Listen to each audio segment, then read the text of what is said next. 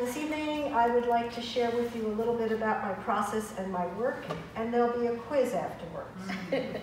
I'm kidding, no quiz. Let's have fun, big smiles. Thank you, first of all, for all coming out this evening. We all appreciate it, and I hope you enjoy our presentations and our work. To start with, I began watercolor painting around 1993.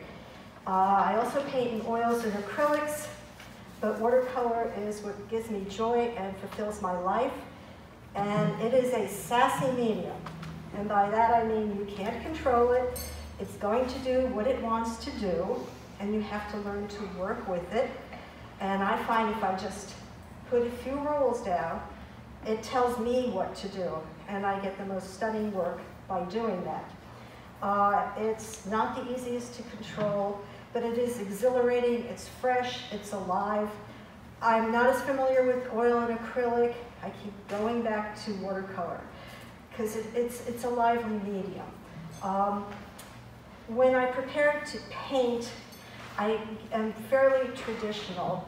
I start out looking at the subject, I do a black and white sketch, and I call the initial steps kind of like dating. You're getting to know the painting like you're getting to know the person before you jump in and plunge to whatever that final step is. There's a bug over here. We have another captive member of the audience. I start out with a black and white sketch. It looks like it's friendly. Go, go, go. Don't fall, just go. All right, I start out with a black and white sketch, and then I look at the subject matter I'm painting, and I do color swatches where I mix all my colors myself. I don't use pre-mixed colors. I'll work with basically 6 to 8 colors and create anything from that. Actually, I could do it with just 3, but I get lazy and use about 6 to 8. And I do actually swatches, like when you go to the paint store and you look at the swatches of color you're going to paint on the wall. That's what I do on watercolor paper. And at that point, I decide, am I going to just go and run with it if it's a simple landscape, or if it's a detailed painting? Probably best if I do a study. So I actually do a detailed, smaller version of what I think the final version will be as a study. Some of them end up being standalone paintings, and I have a study and a final painting on exhibit over there. Some of them get put away for auction on eBay for $1. Yeah, always share your art with everyone. And then I just start sketching on a larger sheet if it's a detailed painting, or just doing a very loose sketch if it's a landscape or an abstract. And I just begin painting. Now the trick with watercolor is it's not easy to correct. So I have to do this kind of pre-planning. And I actually like it because it keeps me fairly disciplined, and as my husband will tell you, I like to be in control. So I pre-plan as much as I can to get the finished product that I want. I follow basic principles for the most part, though. My work is very intuitive, and one important aspect of what I do is I paint to music. I cannot paint to silence. Even though the birds outside my studio seem to want to entertain me, I have to have that music. My subject matter is very personal to me. It may not seem personal to those of you viewing it. You may say, gee, that's a nice stand of trees, not knowing that those are the trees on my family's property, the property I had to sell. Or, gee, that's a really lovely house, not knowing that that might have been the house of a client whose family member passed away there. I only paint from my own photographs. I paint from memory. I don't take images off Pinterest or the internet. I somehow feel for me that's cheating because I can't put that essence of myself into the subject matter. I build on what I see and what I feel and what grabbed my imagination. The only time I'm very detailed on working from a photograph, because usually I use it as a suggestion or I edit it a lot, is when I do house commissions. I've been fortunate to do house portraits and building portraits for clients. And when you do something like that, it's very specific. You cannot fudge on it. And I've had people say, you need to put that bush in there because Aunt Sarah gave us that rose bush. I mean, it gets down to that. But what I try to do to make it personal and to put an essence of humanity in it, I talk a lot to the client or email. I find out what the history of the house is, who the family members were who lived there, what kind of memories they had, what time of year that this particular photograph was taken. If they want to change the time of year, what season do they prefer? Do you want it in spring? Do you want it in fall? And I get to know the client a lot. I've had people say, put that planter in there because I wanted my husband to buy that and he didn't get it. So, you know, you get to know the client and you just don't take something and copy it without learning about the person you're painting for. I think every artist has influencers, people that they look at and they admire. I could say Monet and Van Gogh, but my primary focus is watercolor.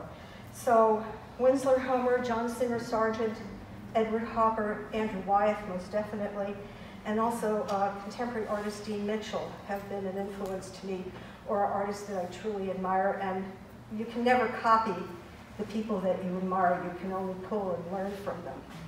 I wanted to touch a little bit on collecting watercolors. I've had people saying, oh, I can't possibly hang that in my house because it's too fragile.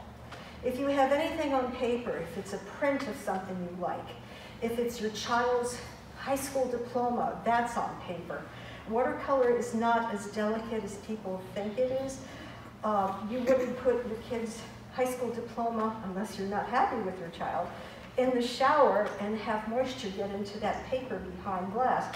Same basic principle with anything you have on paper and a watercolor original.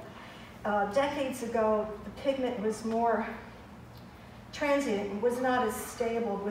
With chemical production and modern production, pigments will last longer. They're not as frail as they used to be. If you're buying something from an artist, I personally use acid-free watercolor paper, which does not yellow or fox. A good artist will always use acid-free watercolor paper.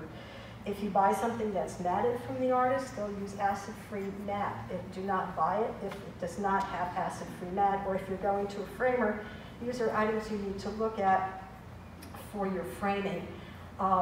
Get UV glass that keeps the sun and light away from the original. Don't hang it in direct sunlight, and please don't put it in the shower. Don't put it on the deck when it's raining. You know, treasure it like any piece of work you have. If you bought an oil painting, you would treasure it much and take good care of it also. I've had work hang in restaurants, but it's behind glass and it holds up well. So don't be afraid to collect watercolor or works on paper. I've seen watercolors that have been created 100 years ago that still are vibrant just because they were taken care of. It doesn't have to be in a museum behind the curtain. It can hang easily in your house with a few steps. And in closing, I always like to encourage people to learn, to take up art. And watercolor to me is one of the easiest things that you can learn, despite the fact you can't control it. But it's accommodating, it's transportable, it's budget friendly, it's an ecological medium.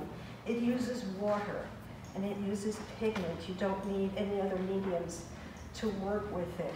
You can take it and pack it in your suitcase or your backpack if you're hiking out somewhere. It doesn't have to be perfect. Don't always strive for perfection. Some of the beauty of watercolor is when it's less perfect. When you just put the color on with water and you let it all intermix and intermingle. I've used a lot of different avenues in studying. I started at an art center in Orlando for a couple of years. And then I ended up going and having private watercolor lessons. I joined a watercolor society where people gave demonstrations. I painted with a group, and I've been doing this from 1993, that's a lot of years. But I don't stop. I always continue to learn. I try to get courses online. I follow a lot of things on YouTube. There's a lot of stuff on YouTube. It's kind of tough to weed through, but you might pick up a tip here and there. But the most important thing is I would sit and read the books and look at the videos. The most important thing is take that brush and put it to paper. Don't be afraid to make mistakes. The best artists out there really screw up. They have more that they throw out than they show. That is it. It's short and sweet. I hope I didn't bore you too much. I hope I kept you interested, and I hope I encouraged some of you to try the medium. I wanted to thank the staff at the Quinlan for this opportunity, and y'all passed the test, including the book. Thanks for your time.